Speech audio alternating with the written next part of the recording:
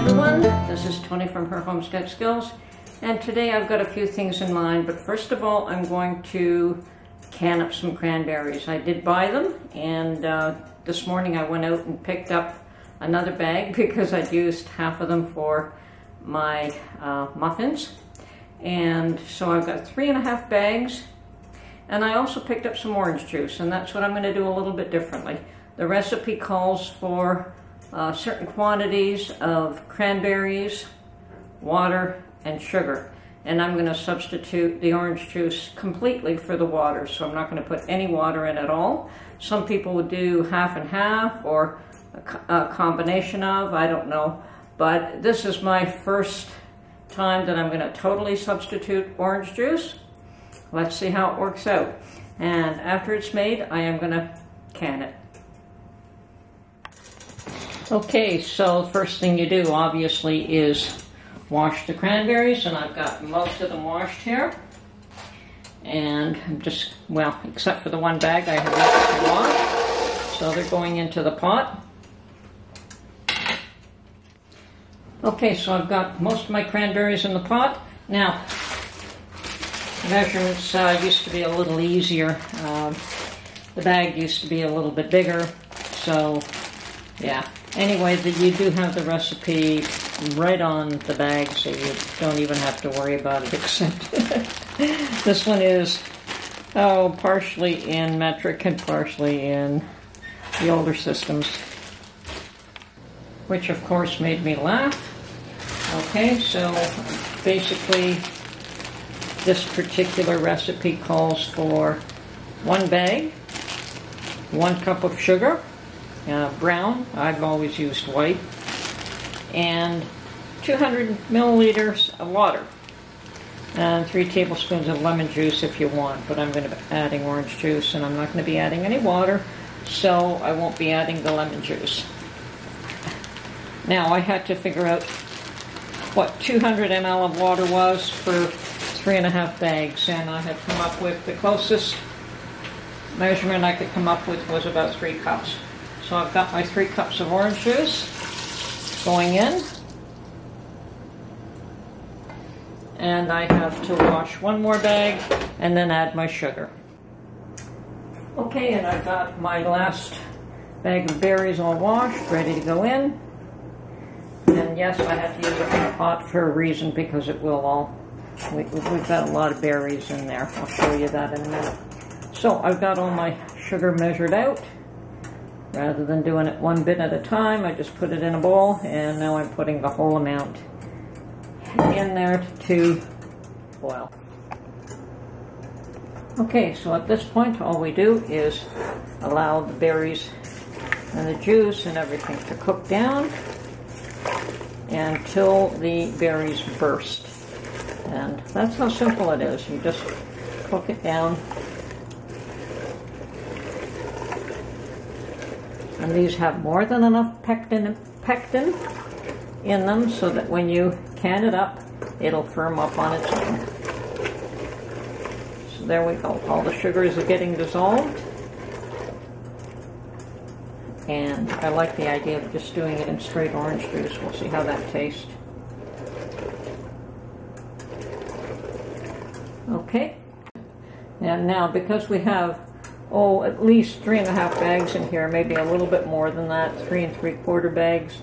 This is going to take a while to come up to temperature. Normally 1 bag, you'd probably have it boiled in about 5 minutes, but at this point, we just want to let this come up to temperature and boil for a few minutes. Okay, well here we are. My cranberries are nicely cooked down. I added a bit more sugar because of the tartness of the orange juice as well. So I'm going to taste this again.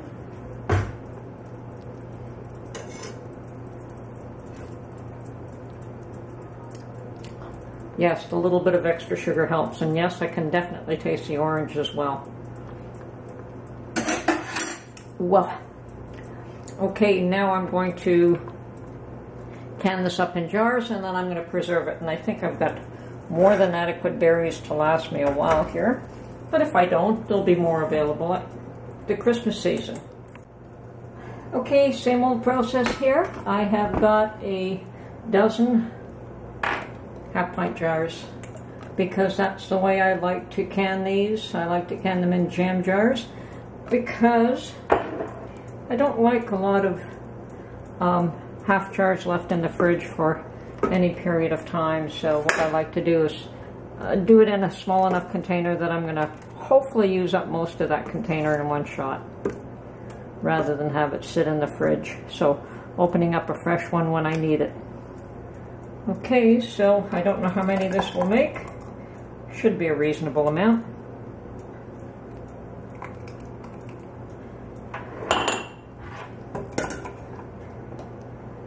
And I've got 12 jars here.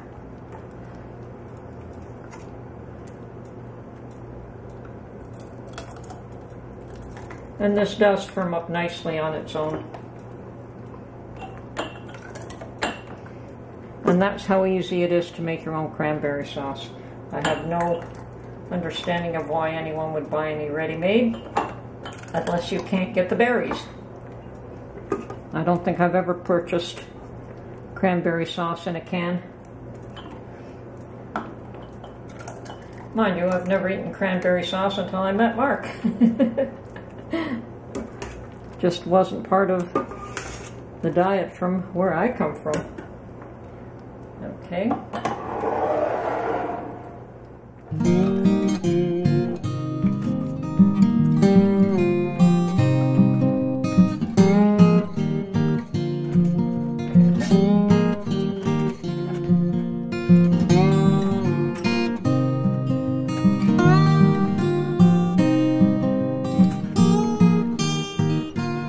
Okay, now I'm just going to do a minor adjustment here. This one's just a tiny bit full, and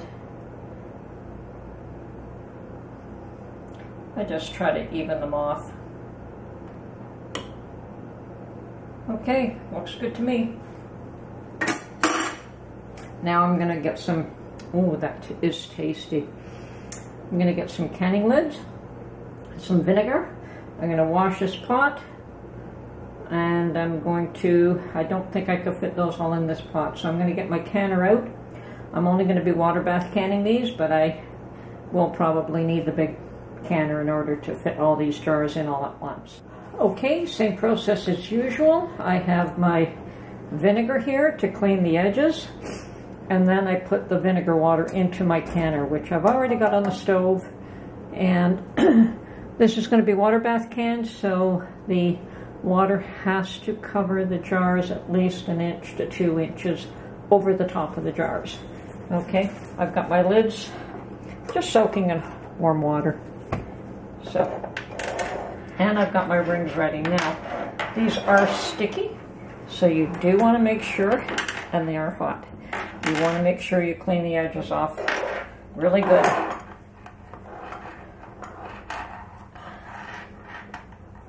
Okay, I'm going to do a couple at a time and just put the lids and rings on. Now, lids and rings, finger tight. And I'm going to wait till that water comes up to temperature because these are very hot. So let's continue here.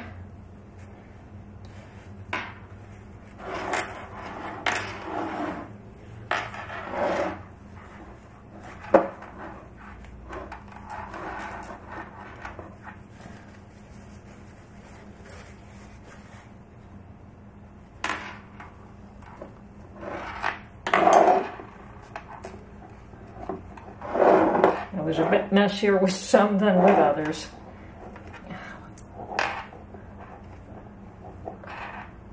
But I can see immediately which ones are the problem and need to be cleaned good. Okay, let's do these 4 as well.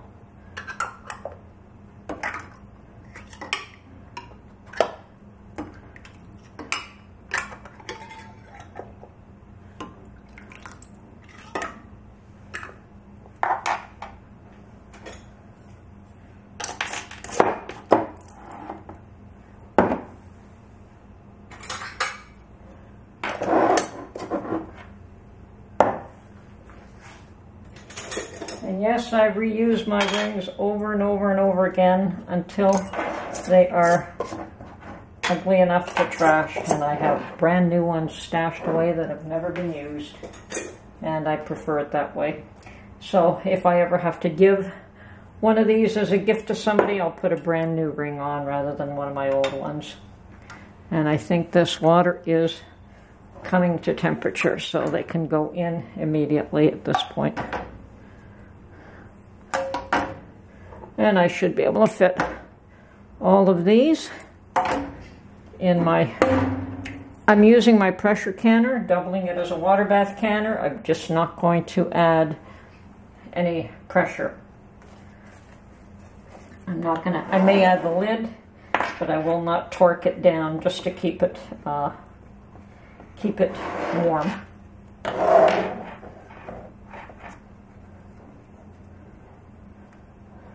And if you let this sit too long, the berries start to dry on the edge here. And you have to make sure you clean them off real good. Now these haven't been sitting that long, but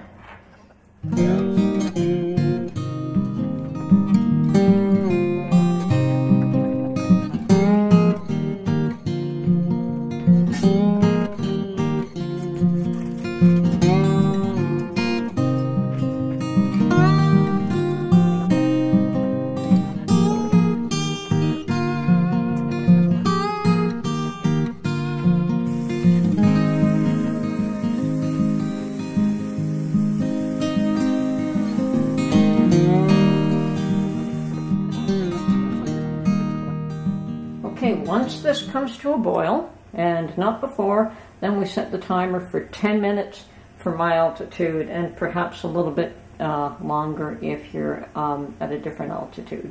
So, this is awesome, and it's very tasty. And yes, you can modify this. You can put other spices in it. I don't bother. I just like the sugar and the orange. You can also put it in larger jars, and you can also put it in smaller jars. So that really is up to you. I prefer these jam jars, as I say, because we can probably use up mostly a whole one every time we open one up. So this is good for now. As I said, I may make more at Christmas, but for the time being, I'm satisfied with this quantity.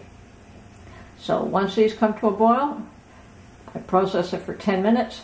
Then I pull them out and leave them sit for 24 hours before I take the rings off and wash the jars.